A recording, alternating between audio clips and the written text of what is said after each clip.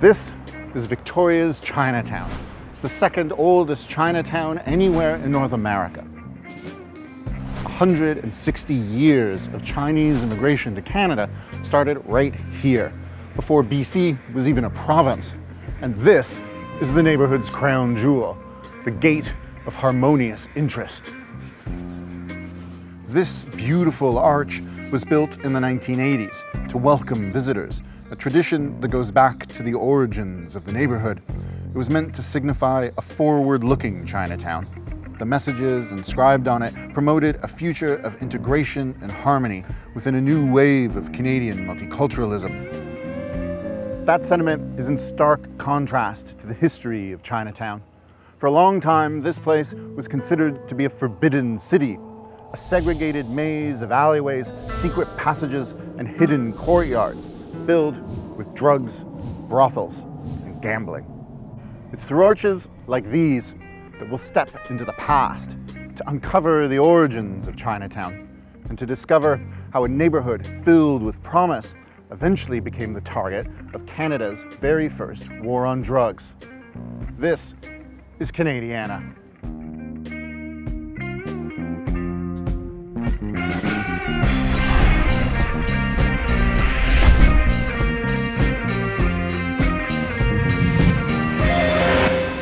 In 1788, Irish Captain John Mears landed at Nootka Sound on the west coast of Vancouver Island.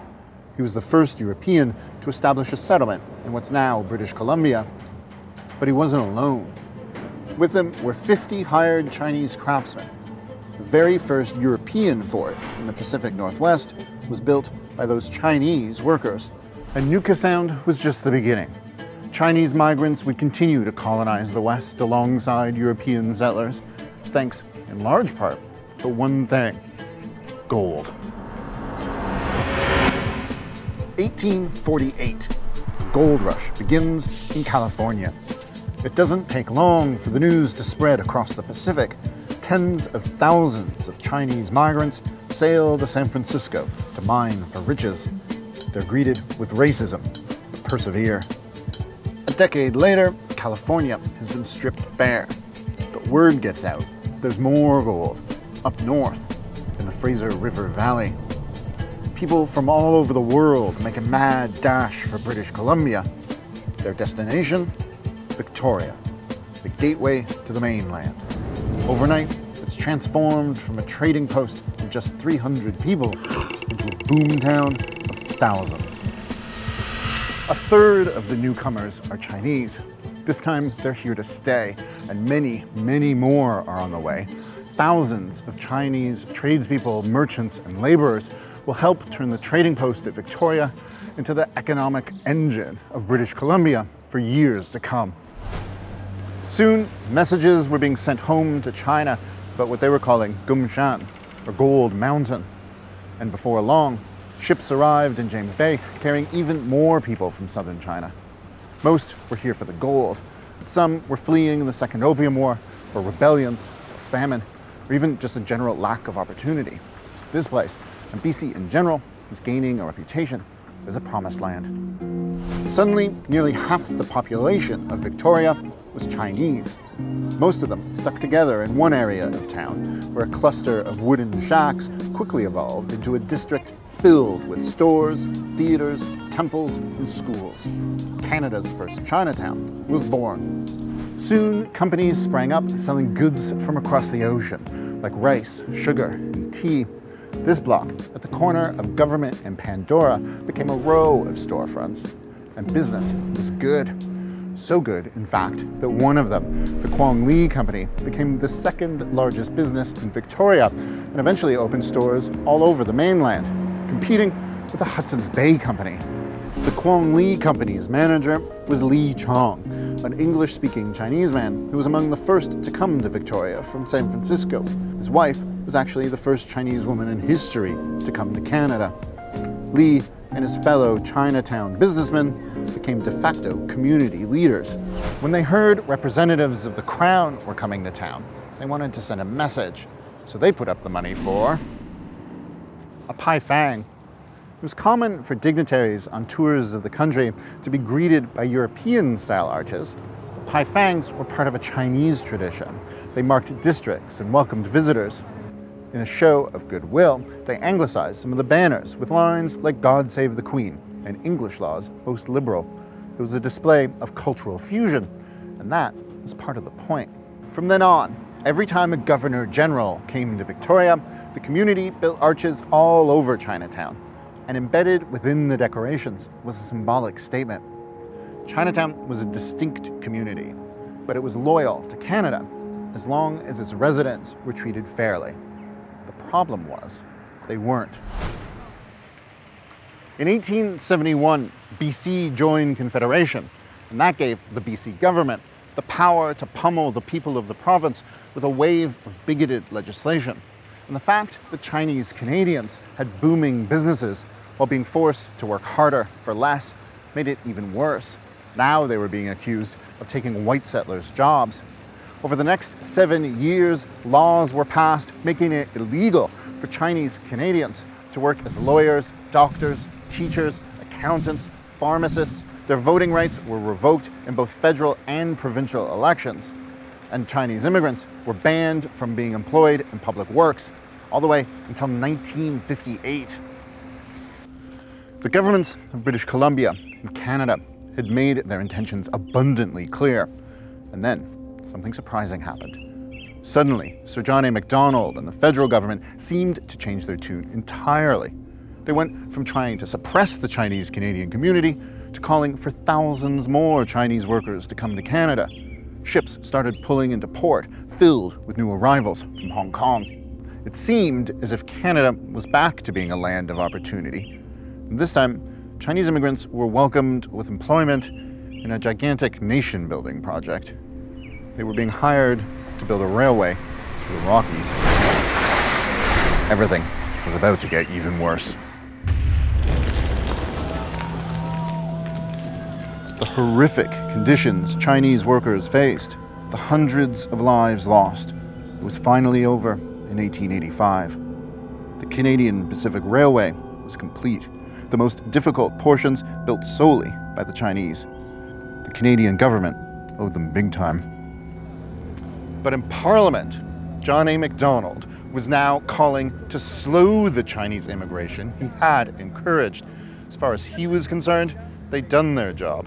And now there was a danger the Chinese would take over BC and disrupt what he called the Aryan character of the country with Chinese immorality and eccentricities. So the federal government passed one of the most racist and exclusionary laws the country has ever seen. A head tax on Chinese immigrants, introduced the very same year the railway was finished. 5 years later, it was doubled, and in 1903, it was increased fivefold. The effect was devastating.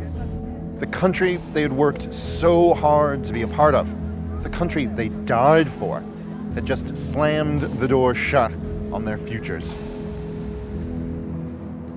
But through it all, Chinese Canadians remained resilient. And here, in Victoria's Chinatown, they were still building celebratory arches to welcome governors general, even British royalty. Some of the displays had turned into hidden protests. They made their anger against the government's policies known. But they were also still filled with messages of openness to a country they had long considered their home. But the damage had been done. Something had changed in Chinatown. The bans, the head tax, the recently unemployed railway workers. It was all leading to an epidemic that would throw the nation into a panic. And the center of it all was right down here. This is Fantan Alley. This is the place that gave Victoria's Chinatown its shady reputation. It's actually officially a street, the narrowest street in North America. Today, it's filled with hipster art galleries and boutique shops. But over a century ago, Fantan Alley was known for three things: brothels, gambling dens, and opium factories.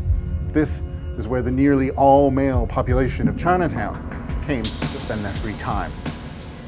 Both sides of the alley were boarded up, and guards stood looking through peepholes. You needed permission to enter this section of the Forbidden City. The shadowy dealings drew regular police raids. A lookout would spot them coming and send out a warning. Everyone on the street would drop what they were doing and flee. Opium dens would clear, bars and brothels would vacate, gamblers would grab their money and run. They'd escape through back doors and passages into hidden courtyards and alleyways, leaving an empty street. The police would arrive, finding only the evidence of the crime left behind. Coins, beads, and small buttons from an ancient Chinese game with similarities to roulette. Fantan, the namesake of the alley. You see, gambling was illegal, but the use and manufacture of opium was fine. In fact, both the federal and provincial governments actively encouraged the refinement of opium. Why? Because it made them a ton of money on licensing fees and taxes. After all, the British had forced the opium trade into China from India, then fought a couple of opium wars against China to keep it going, laying the groundwork for opium to be grown and then shipped across the ocean into a British colony turned country. The Kwong Lee Company, one of those businesses that had been funding the ornate arches, had been on the receiving end of that supply chain since they first opened shop. They had an opium factory here in Fantan Alley for decades, and theirs was just one of more than a dozen in Victoria. Chinatown's merchants didn't just trade in tea and sugar. Victoria was actually the center of the opium trade in all of North America. For years, the city had been the primary exporter of opium to the United States, going as far as to smuggle it in after the drug was made illegal there. The whole operation was a cash cow for everyone involved, but now there was a big problem, and it would outweigh the government's greed. That railroad they just had the Chinese workers build was now fully operational, and the opium, which had mostly been harming communities in the West, now had a highway east, straight into the heart of Canada's population. Use and addiction exploded in the rest of Canada. And who took the blame? Chinese Canadians and their Chinatowns. In 1908, the Opium Act, Canada's first ever anti-drug law, came into being after the future Prime Minister, a young William Lyon Mackenzie King, visited opium dealers in BC and was horrified. The number of white opium addicts was growing. Fantan Alley reacted by becoming even seedier. A black market had emerged.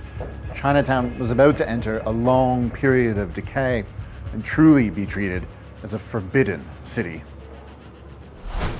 The city of Victoria, which had lost its economic power over the region to Vancouver, rejected Chinatown entirely. They decided to project a new, genteel, and ultra-British persona in order to attract what they saw as more favorable visitors. And the crown jewel was this, the Empress Hotel. It was built by the Canadian Pacific Railway, the very same Canadian Pacific Railway that hundreds of Chinese Canadians had died working for. It was completed the same year the Opium Act was passed. The message was clear. Chinese Canadians were no longer welcome in the city they'd helped to build. One last time, an arch was built to celebrate the visit of a Governor-General in 1912. But this time, the arch was placed outside Chinatown, here at Yate Street. It was bright and modern, and in gigantic letters, front and center, was the word welcome. But once again, that message was ignored. It wasn't long before the infamous Chinese Exclusion Act would ban Chinese immigration to Canada entirely for 24 years. The Chinese Canadian community never gave up though, and they never left. They kept fighting for their rights, and eventually the racist laws were overturned. But for the next 70 years, not a single new arch was built in Chinatown. That is, until the Gate of Harmonious Interest in 1981. More than 100 years after the first arch was built, through a century filled with some of the most racist policies the Canadian government has ever enacted against its own citizens, the message has remained constant. This Chinatown is, and always has been, striving for harmony between cultures. Today, it's a thriving district, It's a national historic site and one of the most popular tourist attractions in Victoria. The Forbidden City is a thing of the past. But down the alleyways and the side streets, behind the storefronts and in the courtyards, is the memory of the Chinese immigrants who first came to this place, who persevered through everything the government threw at them to help build the Canadian West into what it is today.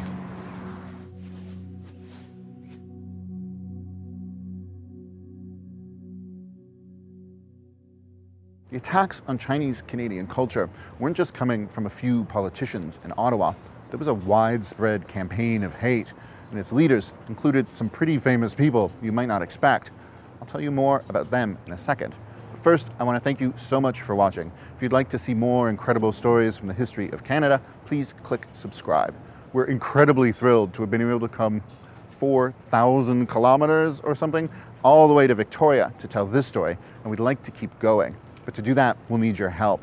You can become a patron on Patreon or just give us a one-time donation on PayPal. Every little bit helps. You can also follow us on social media at This Is Canadiana. Now, back to those famous bigots I was talking about. One of them was Emily Murphy. She's one of the most famous Canadian feminists ever. She's actually one of the famous 5 who have statues on Parliament Hill in Ottawa. She spent her life fighting for women's rights, but also fought against Chinese Canadians. In fact, she wrote an entire book blaming them for Canada's drug problem. Another one of those famous bigots had a more direct tie to the city of Victoria. The famous British author Rudyard Kipling loved this place, but hated the Chinese Canadians in it. He wrote some of the most vilely racist things you will ever read in your entire life and called for the mass extermination of all Chinese people. There's actually a lot to both of those stories, so we're going to tell you even more about them in a couple of future editions of Canadiana Shorts. You can look out for those by subscribing on YouTube or following us on social media at This Is Canadiana. I'm Adam Munch, and we'll see you next time on Canadiana.